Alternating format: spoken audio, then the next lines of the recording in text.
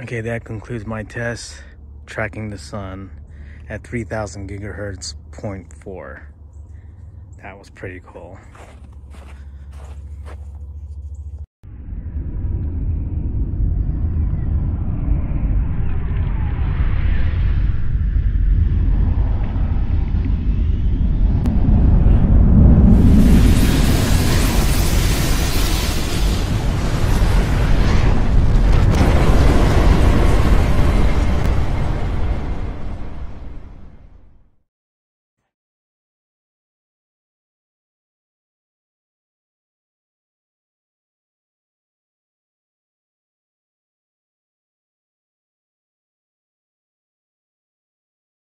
Okay, I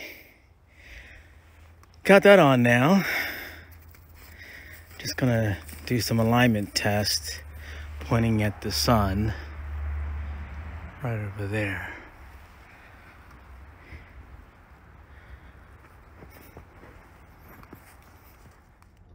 Okay, I am just about set up, balanced on the RA and deck, and I'm gonna use a SynCan. It's called the SynScan Wi-Fi for the Orion Sirius Pro mount here, and I'm gonna do some alignment tests aiming at the sun. And all I gotta do now is just power up. Okay, I am slewed at the sun, and not gonna go blind here, so I use the camera. I'm at 3000 gigahertz at the sun, and this can only do NB-FM. So I am listening to the sun right now on the cheap stuff. Welcome back. I got the radio telescope outside in the backyard. Real simple, quick setup using my Windows notebook. And here we are fired up with Stellarium and Nina. I'm using Nina for the 3D view. Make this bigger here. And zoom this out like so I can see how it's going to be pointing.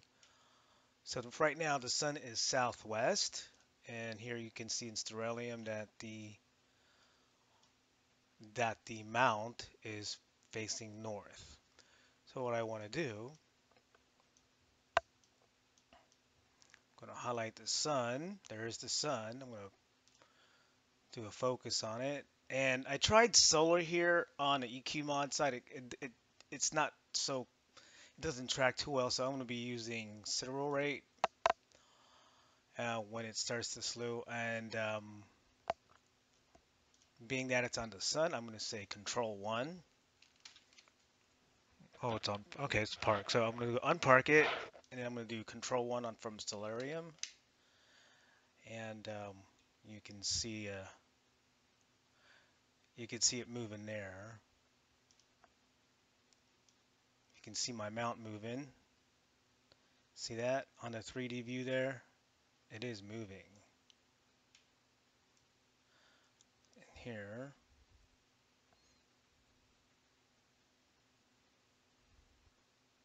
it's going to move towards the sun.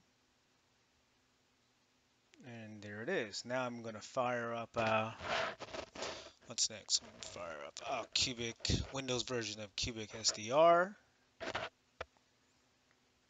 Hopefully it saved my settings for bookmark. I'm using the RTL. I didn't want to use my AirSpy out there just yet. And I have several saved bookmarks.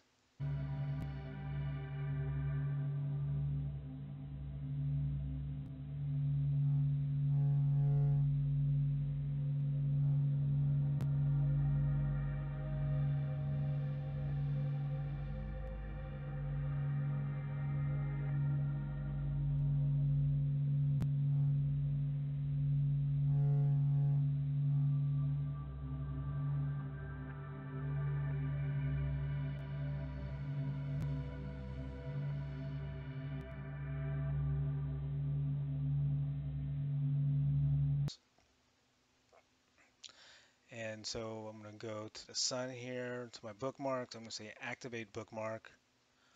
And here you see this is the sun making all that noise. There it is.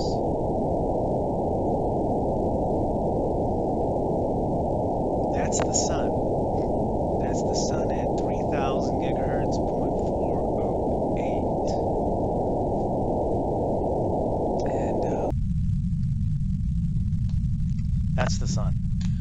So now that I'm aligned with the sun, go into Stellarium here, current object, and I'm going to sync it. And it's synced.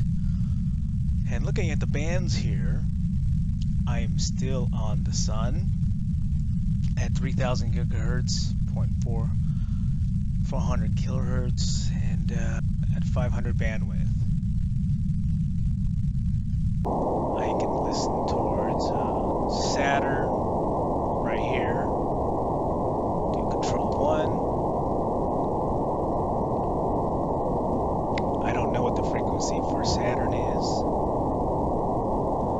And I can go to Jupiter. Let me just scroll down here more. Jupiter should be about, let me back out. Where's Jupiter? There's Jupiter, big Jupiter right over there. I can slew them out there for Jupiter. Control 1. You notice how that sound just changed?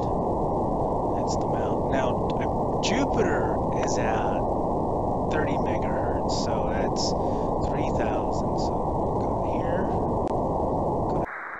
All right, that's Jupiter right there. And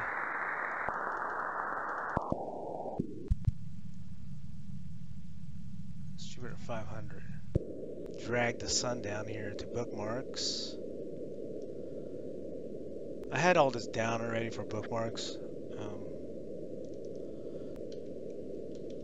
Jupiter at 29 megahertz at a bandwidth of 15 kilohertz. What I understand is, if I would remember quickly, because I had all these bookmarks on my Linux box, Jupiter is for like, my best guess was 18 megahertz to 30 megahertz. So that's Jupiter. Okay, there you have it. That's me testing my radio telescope out there using the cheap, inexpensive RTL. I didn't want to use my what's it called? Yeah, AirSpy HF Plus. So there's a lot of consideration of building the controller base out there for the radio telescope. Okay, thanks for tuning in. Let's see, that's Jupiter.